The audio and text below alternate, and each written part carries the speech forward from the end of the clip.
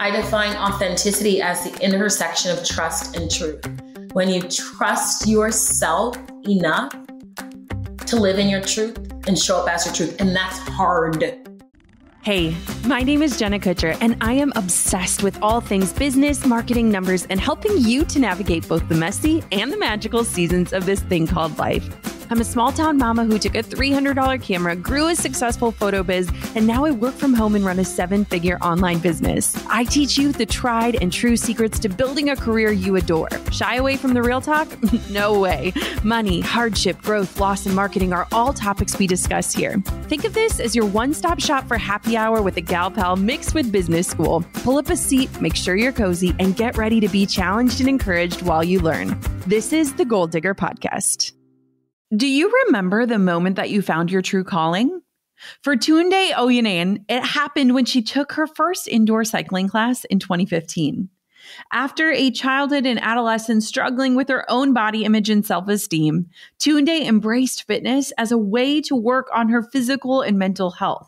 But it was at that cycling class with the dim lights and the powerful beats of the music that transported her to another world, and she knew she was meant to motivate people to becoming the best version of themselves. Tunde's career didn't begin in fitness, though.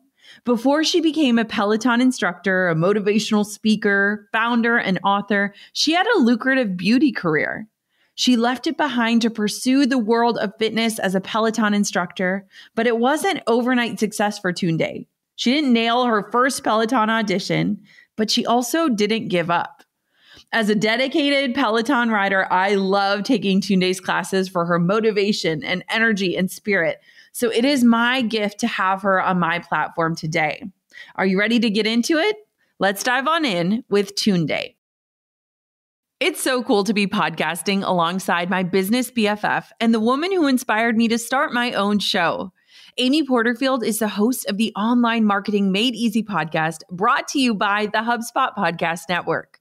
With a focus on online business, including digital courses, email list building, social media, webinars, and content, Online Marketing Made Easy breaks down big ideas and strategies into actionable step-by-step processes and is designed to get you more results with a whole lot less stress.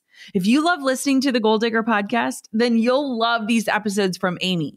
Normalizing mental health for entrepreneurs, thriving as an introvert in an extrovert career, and what happens when a launch doesn't go as planned. Listen to Online Marketing Made Easy wherever you get your podcasts. Tunde, it is so awesome to have you on the Goal Digger podcast. Welcome to the show. Hey, girl. Hey, I have to first start by saying it's so good to see you IRL, as the young people say.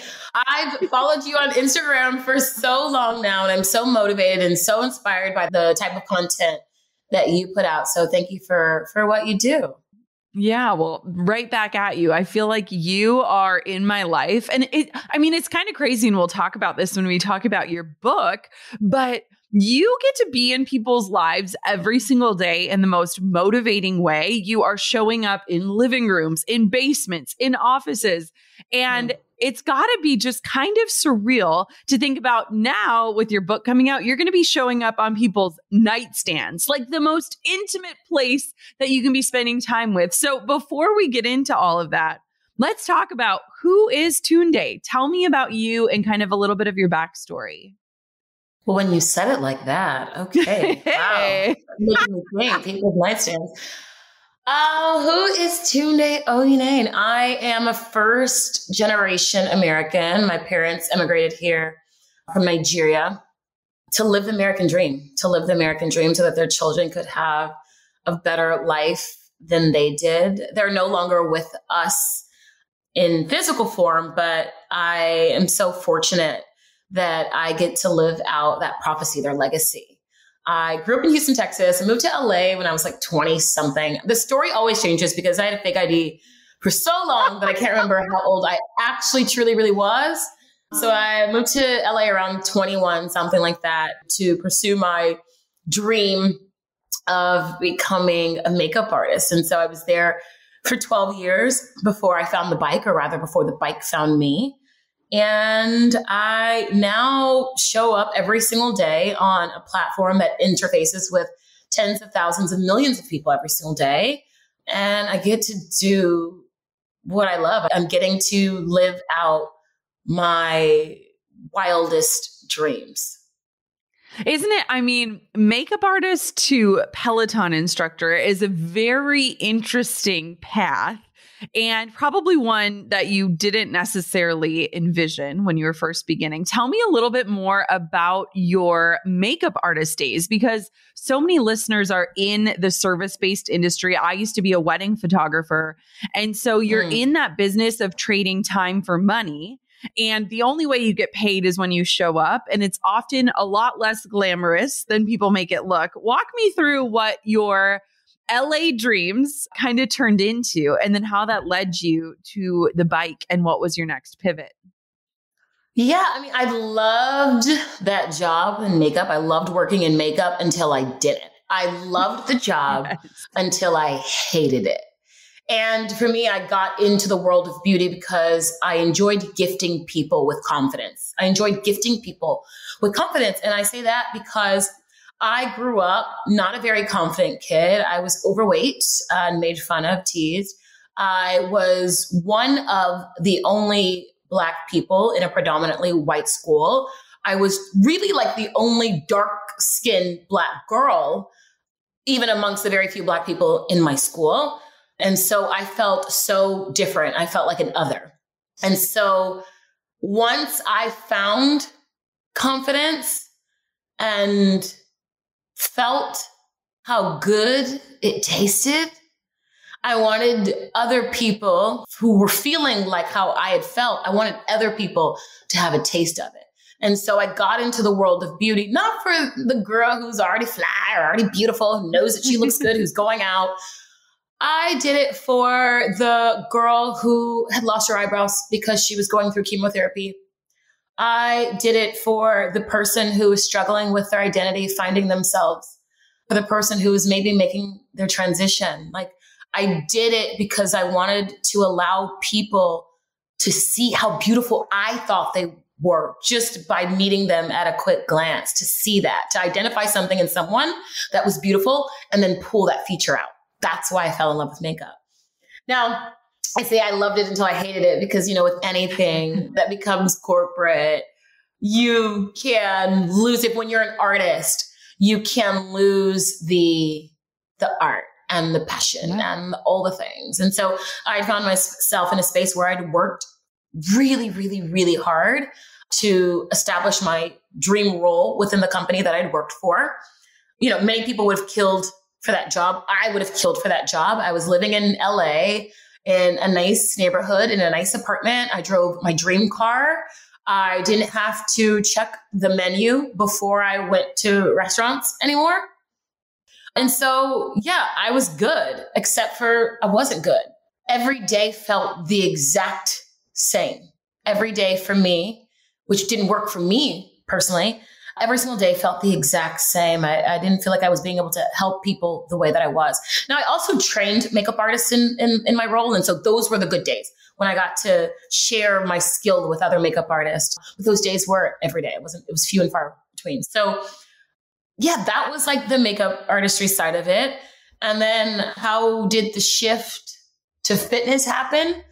Well, it's such an intricate story. But the short of the story is, I mentioned that I was overweight as a kid.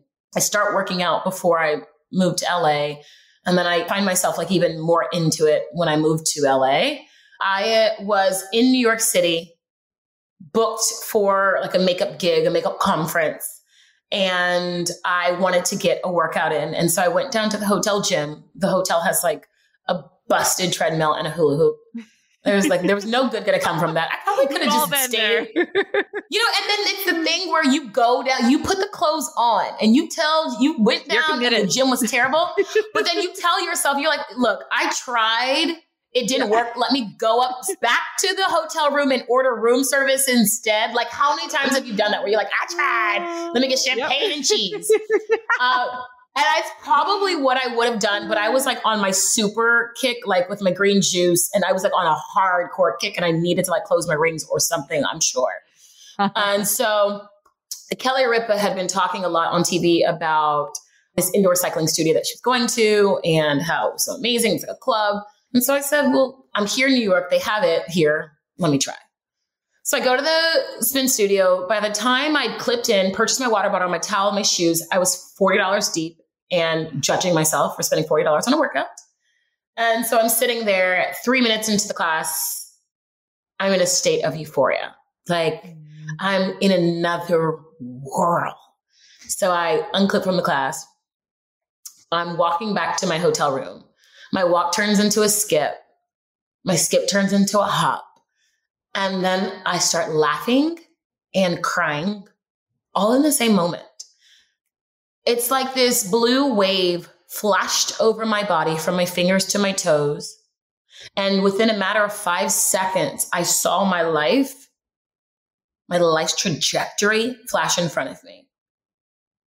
I knew, Jenna, after taking my first cycling class, I knew that I'd be cycling for the rest of my life. I knew that I'd be teaching it. And I knew that I'd be teaching it on the world's biggest platform, able to impact the lives of millions of people.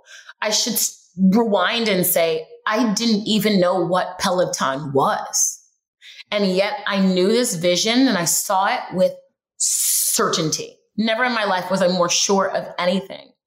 I think, for me, the reason that I was able to receive this message, because I think that we're all given messages all the time. And I think it's an intuition thing. And from a very young age, I think we have intuition. It's innate. It lives in us. And then from a very young age, people start to block your intuition. People start to, and I say this in quotes, like tell you to think logically or real, right? And so, when I was a kid, I told my dad I wanted to be a teacher. And he said, no, you don't. Teachers don't make enough money. And then, the joke there is that I was in cosmetics as a teacher for 15 years. And then now I teach by virtue of a bike. And so I did know in kindergarten, I did know that I wanted to be a teacher. But yeah, I think that for me, I was in this space of doubt. I think that people fear doubt. I think most people think that doubt is a bad thing. Doubt does not feel good. It is not pleasurable or comfortable for any of us. I think that doubt is your body's way of signaling that a course correction is about to happen. It's your body's way of signaling change needs to come in, whether that's your relationship with your partner, relationship with a friend, your job. When doubt enters, listen to the call. The beauty of uncertainty is infinite possibility. The beauty of uncertainty is infinite possibility. When you don't know what's next, anything can be next. Because I was in this space of like, oh my God, what am I supposed to do? This job, I hate it. I don't know what's supposed to happen. I was able to open my lens and allow whatever opportunity was waiting for me to make its way. If I thought that I knew the way that things were supposed to roll, or if I thought that I knew what was coming next, then I would have only been looking for what I thought was next. But the truth is, I didn't know what the hell was next. And that was, for me, the most beautiful blessing. It was the most beautiful space to be, not knowing, uncertainty, doubt. As a leader, you're always on the lookout for ways to arm yourself with knowledge. The books, the seminars, even the podcasts that help you make the best possible decisions for you and for your customers. Because when you know more good can grow. With the HubSpot CRM platform, you can store, track, manage, and report on all the tasks and activities that make up your relationships with customers.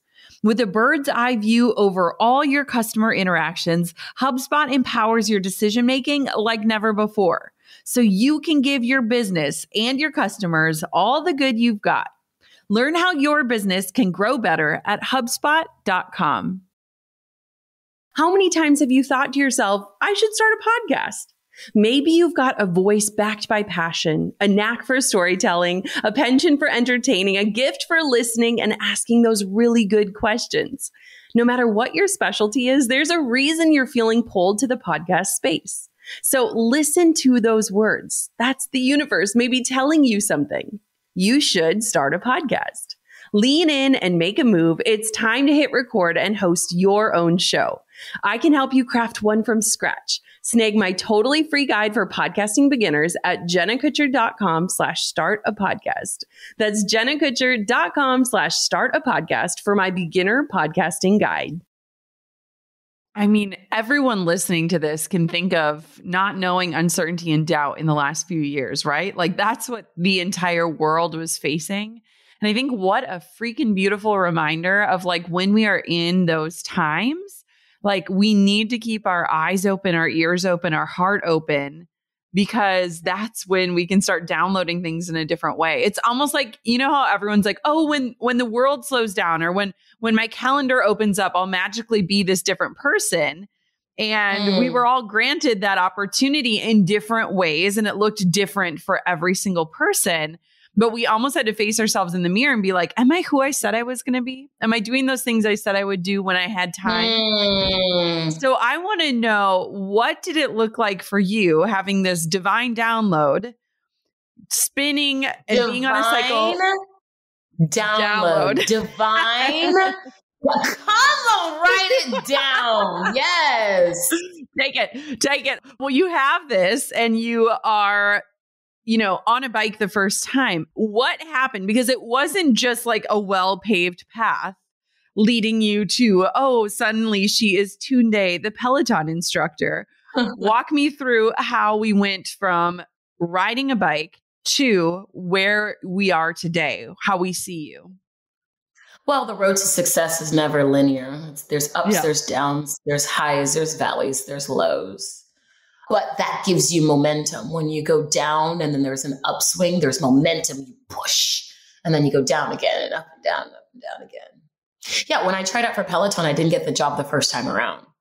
And so, you have this vision where you're so sure, this divine download, as you so beautifully put it. And then you go to plug it and you realize the modem doesn't work. Like, I don't know what planet I'm in referencing a modem, but you realize that the modem doesn't work. And it's like, I think for me, it was, I have this vision. The vision doesn't come to fruition. Well, rewind. I have this vision. Then imposter syndrome sets in. And I think to myself, when I'm in New York and I have this vision, I get back to LA, imposter syndrome sets in. And I think to myself, I don't look like an instructor. I don't sound like an instructor. What the heck would I say that could ever inspire or motivate anybody? Like all the things you tell yourself about why you shouldn't go after something you want to do. We allow fear to steer. We allow it to hold us hostage. I was allowing it to hold me hostage. And so it took me like maybe some 6 to 8 months after this vision where I think I got my certification, all of that. And then I'd auditioned for a mom and pop studio in LA. I started working there. I worked there for 8 months. I got a DM from some guy named Cody Rigsby, said he worked at Peloton. Didn't know, I knew what Peloton was at that time because I'd worked with Allie a couple of times, once doing her makeup and then once on a panel. And Allie Love, that is. And I saw that he had the certified little check mark from Instagram. And so I'm like, I don't know who the hell this guy is, but Instagram thinks he's legit. So let me actually respond. So I responded. We set up a Zoom FaceTime call or whatever before the days of the pandemic. So it was like, okay, this guy wants to FaceTime me. Like, wow, what's this? So I auditioned. He told me my audition was great. One of the best auditions he'd ever seen. A month later, I get a call that I didn't get the job, or rather an email saying that I didn't get the job. And so, yeah, I've experienced a lot of trauma in my life. I lost my brother when he was 19 years old. And then my dad passed away 3 years after that. And then 3 years after that, my mother passed away. And so half of my immediate family passed away within 6 years of each other. And so I've experienced trauma. Unfortunately, I know that feeling so well. This felt like another trauma. It felt like another loss. Not because I didn't have my way and get the job that I wanted, but because I trusted something that I'd seen. I was so sure. And now there was this idea that this download, this intuitive moment, divine moment wasn't real. And so that was the loss. The trust that I had established within myself, I felt like I was mourning my trust in myself. So there was, some time that I'm like in this dark space, just like this dark space where it's like dreadful to now get up and go to my everyday job. Because at this time I'm a makeup artist and I'm also teaching a cycling studio on the side. It's almost difficult to go because I had auditioned for Peloton and I thought my vision was aligning and this job is absolutely mine. I've already claimed it. I've already seen it as mine. And so, I stayed in that space for a little while and then I slept myself out of it. Myself and my friend Jade, we were on a hike one day and she said, Tunde, she knew I didn't get the job. I had talked to her about it and I hadn't told very many people. She said, one thing that is true or certain about your life is that everything always happens for you. Like as a bystander here that's watching your life happen in real time, everything always happens for you. And so it was that reminded me that nothing is happening to me and everything is happening for me. If I didn't get the job, I wasn't supposed to get the job and I trusted that. And, 8 months later, Cody calls me back. I audition again. This time I get the job. Yeah, I wasn't supposed to get the job the first time around. Like many key factors changed within that 8 months. And I was supposed to start at the time that I started. Yeah. I think it's really, there's this quote, it's actually by a preacher, and it says, sometimes the season of waiting is just as important as what it is that we're waiting for. And I think a lot of times we forget that on our journey because it's like we're so excited for the thing that a lot of times it's like we can spend that season of waiting just wasting it when it's like, no, like you're supposed to be working towards it. And I've had this in a very different way. And I love your story because it's like you had this vision and it would have been so easy to be like, just like the workout at the hotel. I tried, it didn't work. I'm moving on. And yet you just had to trust in that timing. And I think for so many people, it's like we see the Tunde today and you forget like all of those years, all of those experiences, all of that trauma that made you into you that we see. And so I just love that your friend is brilliant. Thank you for the wake up call friend who says, just keep waiting, But two, I'm thankful that you held tight to that vision and learned, because I think the learning part is important, how to trust in that timing. What has it been like since getting this dream job, living out that vision? What was that first ride like on the Peloton at the Peloton studio? First of all, what has my life been like? It's been wild. It's been a roller coaster. Yeah.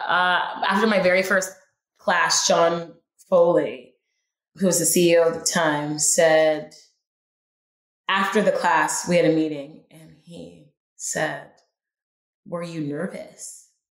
And he's got the biggest, most joyful, proud smile on his face. So happy that I'm there. And I'm thinking, you're so happy I'm here. I'm so happy y'all let me come here. He's like, we're happy you're here. So it's we're having like this mutual bonding love fest. And my answer, he said, were you nervous? And I said, no. And he looked at me almost in amazement that was my response because I think he didn't expect that. And he said, you weren't nervous. And I said, no, when you are doing what you are supposed to be doing. Yeah.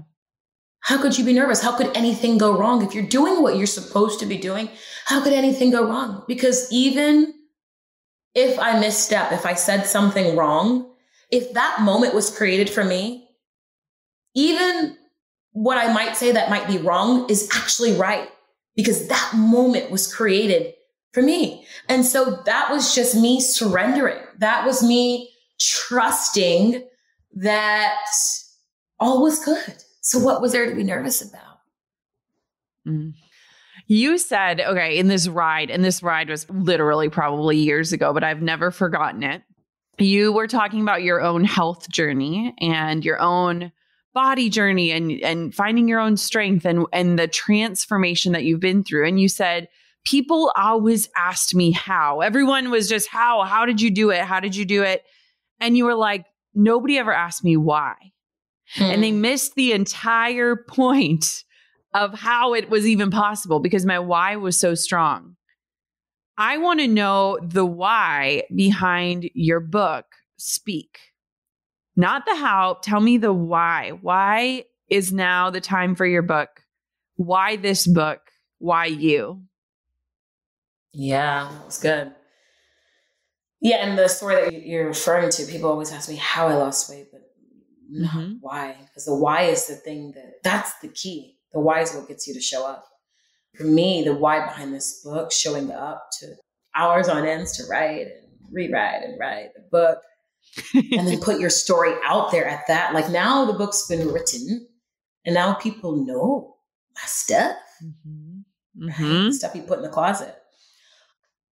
In this book, the book Speak, it's a memoir. It's the story of all the moments that have led me here. Many of the moments that have led me here. The joy, the triumph, the loss, the trauma, the heartache, the missteps, the missed opportunities, the self-discovery. I believe that we all have the same longing for love and hope. I believe that we are all more alike than we are different. We're very different, but I believe that we're deep down more alike than we are different. If all the lessons that I've learned, and some of them heavy, painful lessons, if those lessons can help to inspire someone or even meet someone where they're at, my hope is that you pick up this book and the book meets you exactly where you are at within your struggle or your journey. And you see yourself in me. And my hope then is that you then close the book empowered to grab the pen that writes the next page, chapter in your life. I think that we're all more alike than we are different. And I hope that you see yourself in me and in my stories and my struggles and my opportunities. And that motivates you. What I've been able to achieve through it all, my hope is that motivates someone, you, to write the next page, next chapter in your life. A lot of people probably don't realize this, but SPEAK is actually an acronym. Can you walk me through that? Because I think that is so powerful in the way that you teach. You are just an innate teacher from 5-year-old Tunde to today. Tell me the acronym of SPEAK and why it matters to you. SPEAK, when I thought about writing this book, I looked at 5 words as elements and how they showed up in my life. Speak, surrender, power, empathy, authenticity, and knowledge. SPEAK.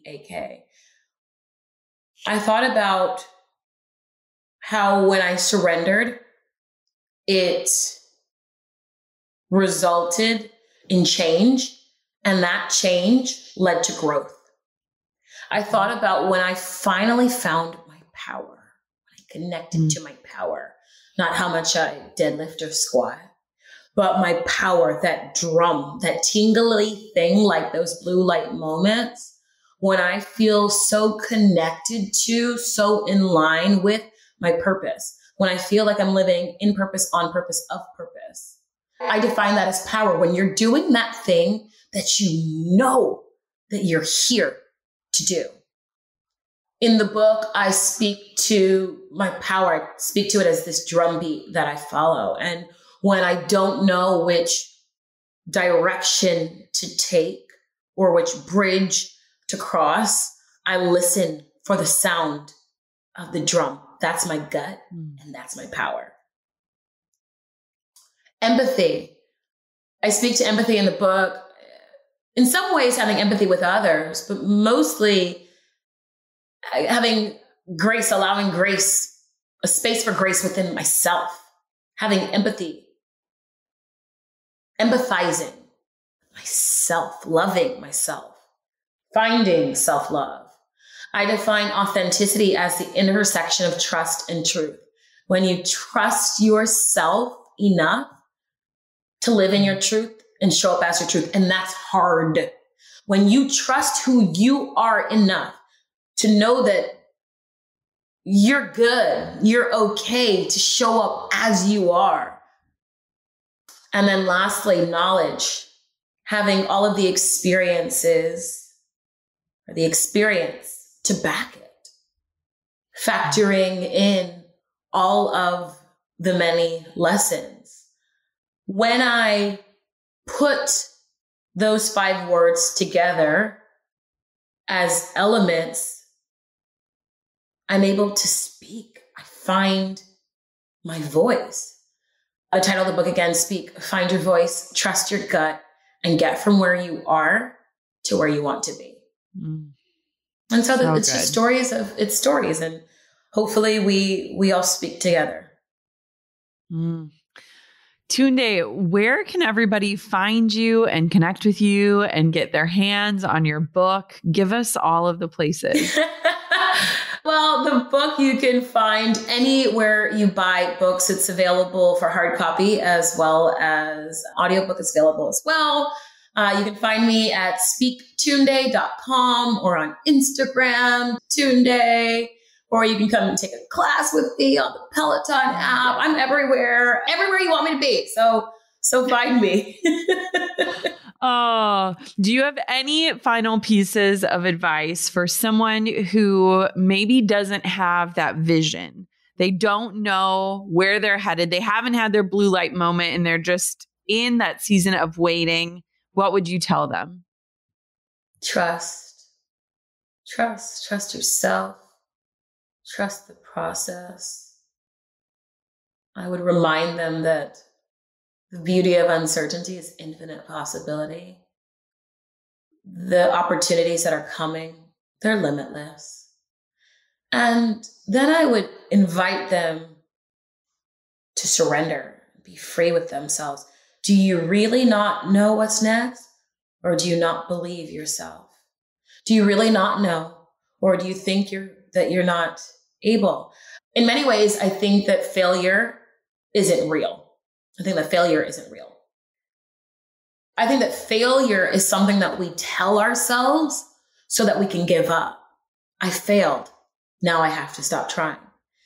If failure didn't exist, we would try something, not succeed, and then be forced to try again. If you could never fail, then you would just continue to keep trying.